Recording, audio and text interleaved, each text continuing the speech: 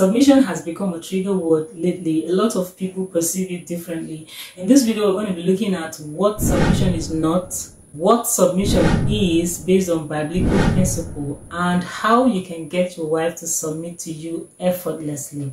So without wasting of time, let's get right on. Submission is not domestic slavery like some people perceive it, especially in a place like Africa. You know, there is this general notion that a woman is supposed to cook and clean and do all of the, all of the house chores. Or even when she has a 9-to-5 job, she's still expected to do all of these duties. Now, don't get me wrong. I'm not saying it's bad to do all of those. It's actually okay. I mean, every sensible lady, every sensible woman will find a way around that. Even if she can't do it herself, especially the cleaning and all of that, she can get someone to assist in doing all of those things. To some people, submission to them just means that a woman should just be there for her husband, you know, anytime they want to have sex, anyhow, anywhere, she should just be ready and be there. She should cook for him, clean for him. To them, that is what submission is all about. But I tell you in this video, that is not what submission is all about. We've been getting it all wrong. So that takes me to my next point, which is, what is submission based on biblical principle? Submission based on the biblical principle is rooted in the book of Ephesians, chapter 5, from verse 21 to 24. From verse 21. Submitting yourselves one to another in the fear of God. Wives, submit yourselves unto your own husbands as unto the Lord. For the husband is the head of the wife, even as Christ is the head of the church, and he is the Savior of the body. Therefore, as the church is subject unto Christ, so let the wives be to their own husbands in everything.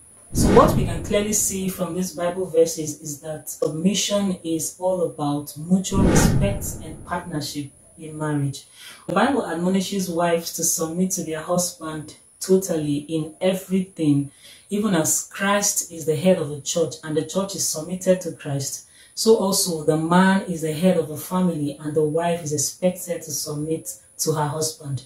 So we can see that it is expected of every wife to submit to her husband totally in everything. The Bible does not even pinpoint any area at all. The Bible does not say cook his food, wash his clothes, because it's possible for you to cook his food, wash his clothes, clean the house and not be submissive to that man. It's possible for you not to submit your will to him even when you do all of these domestic things. Yes, like I said, all of those things are nice and they are good, because a man who has gone to work, returning back home, expects that at least he gets a cozy home, you know, to relax, to eat, rest from the work of the day. So that is okay in itself, but that is not what submission is all about. The Bible talks about mutual respect, because in verse 21 the Bible says submitting yourselves one to another. So this is not even just about the woman alone. Okay, before he went on in verse 22 to say wives, clearly stating it that wives, submit yourself to your husband. In verse 21 it says submitting yourself one to another.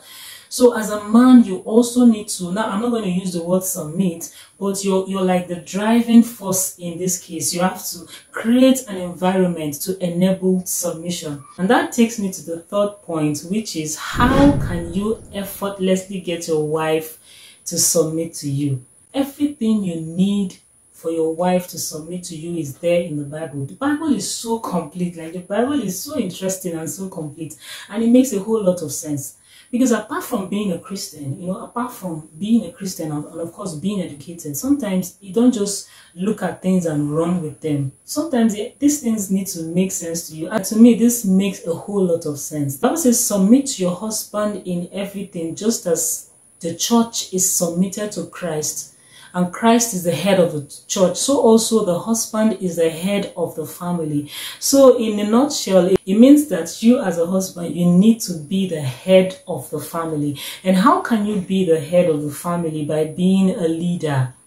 That is just it, by being a leader. Now the big question is, how can you be a leader? There are characteristics of a leader. I'm going to be mentioning some of them, because you have to put yourself in that position where you'll be able to earn that submission. And one of the characteristics of a good leader is that you need to be able to communicate. Being able to communicate your feelings, your desires, your whatever it is, Being able to communicate, efficiently is one of the characteristics of a good leader. Apart from that, you need to have vision. Now, you cannot be a leader and head of a family if you do not have vision. You can't just exist. You need to have a vision for your life, a vision for the family. The wife is supposed to be your support. She's supposed to just be like behind you, like, baby, be behind me, watch my back, I'm going to be in front, watch my back. It's like going to war. And then when soldiers go to war, I don't really know much about wars, okay, but I know that when soldiers go to war, there is always someone at the front, and then there are others behind, and that person who is at the front is always the leader. So he's there at the front because he has a vision, because he gives the command, and those at the back follow. So you need to have a vision. Your wife is supposed to be there and be your support system and watch your back. So if you do not have a vision, what is she exactly going to submit to? Having empathy is something that is also required of a leader. You need to have empathy, especially when it comes to your wife. You need to be able to feel her pain sometimes, put yourself in her shoes and understand things from her own perspective. Letting her know that, yes, baby, your opinion matters. And I believe that you have a say in this thing, even though it's not like you're taking instructions from her, just like bringing things to our attention, being decisive. How can you be a leader when you are not decisive? You're supposed to take stands in situations and just be decisive. This is not me saying you should be authoritative or, you should be commanding, but you should be decisive when it comes to some matters. There are things that you need to stand your ground and say, this is it. Because when it comes to the household, there are things that we know that everybody knows that, yeah, a woman will take care of this. A woman will just, she can choose the house, choose the color of the paints, the color of the blinds, all of those stuff. Most men won't even bother. They're like, it's your thing, just do your thing, baby, I'm okay with it. But there are things that you need to be decisive on as a man. Okay, you can't just leave it vague and say, I don't know what I think. No, you need to know what you think. That is part of being a leader. Because if you're a leader and you're not decisive, it means that anything is going to be happening in your camp, or anything can go, anything can happen. Imagine people going to war and then the leader is in front, and then all of a sudden he's quitting and he's running back. You can't be a quitter. You have to, in being a leader, you have to be resilient. You have to chase your goals, and you don't look back. And your wife needs to see confidence in you. These are things that wives submit to.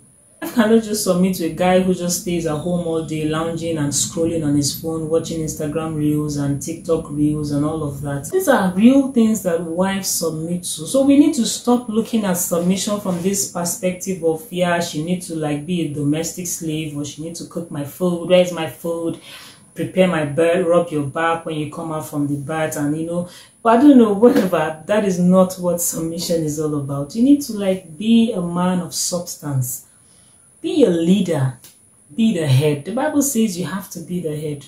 So if you're not being the head, do not expect any form of submission. You have to trigger it. It is in your hands. If I'm behind you, you're my husband, and I'm following you, if I need to submit entirely to you, then I need to be confident that you're not going to goof.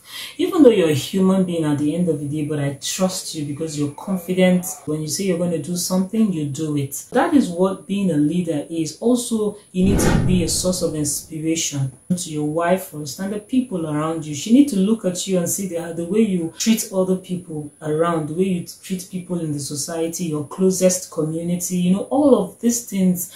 These are the things that are going to make her either submit to you or not submit to you. So if you embody all of these qualities, what woman would not submit to you?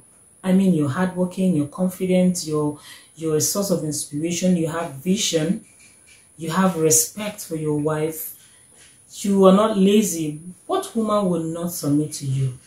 So you need to create an environment that would enable this submission to come true. That is just the way it is. So mutual respect and partnership is what really fosters this submission we're talking about. And remember, women are incubators. We are wired to receive. When we receive, we incubate, and then we let out. For example, if you give a woman semen, to you is just fluid. You just give her semen, and then the next thing she gives you a baby. Sometimes she gives you babies. give a woman a house, you buy a house, and then she makes it a home. Because in no time, you see your children surrounding your table, you see there's so much warmth in the house, you come back home and you don't want to leave. That is how women are wired. We are wired to be incubators. We receive and we give back. So you have to be careful what you're giving, what energy you're giving, because you're definitely going to receive back. And most times when you're receiving it back, it's not going to be in the same proportion to what you gave.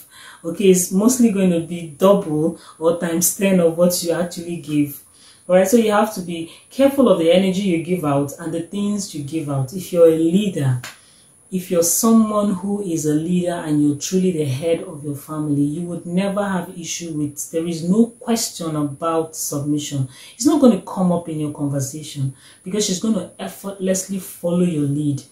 It is only when you fail to lead that she won't be able to submit to you, because now she doesn't trust you. She doesn't understand your direction. There is no vision. There is no vision. She doesn't know where you're going to, so she doesn't know what to submit to. She's now scared and she's holding back because she doesn't know where you're going to. So take your time and go through the Bible, read the Bible, and then look at yourself and outline all of these qualities of a leader and see the areas in which you're lagging behind and try to pick up. In no time, you realize that if you have issues of, or if you're the type that is always saying, my wife does not submit to me, she doesn't respect me, she doesn't do this, you realize that you stop saying all of that because you would have stepped into that role of a leader, that role of being the head. And once you're the head, there is nothing that is going to stop submission coming your way. So like I said, everything you need for your wife to be 100% submissive to you is right there in your hands. Show her that you can be a leader. Show her that you can be the head of the family.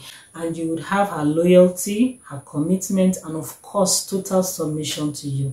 Thank you for tuning in. For those seeing my face for the first time, my name is Chinwe, and on this channel, I just talk about my opinions, my beliefs, about life, in general, about business, marriage, relationship, personal growth. And most of my beliefs are inspired by the Bible. Let me know what you think about this video. Drop a comment. Let's share. Let's communicate. Let's hear from you. And some other people would learn from it. Thank you so much once more for watching. If you found value in this video, give it a like. Subscribe if you haven't done so yet. Stay blessed as always, and I'll see you in my next video. Bye.